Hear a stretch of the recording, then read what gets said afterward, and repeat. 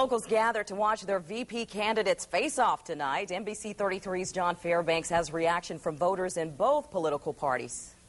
Local Democrats and Republicans were glued to their TVs, the reason to catch the first and only vice presidential debate before the election.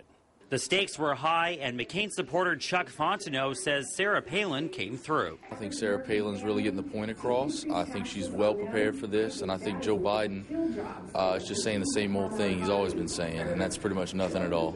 Fontenot says the hours of preparation paid off for the Alaskan governor. But I think she's responding really well to the questions and giving some answers with real substance.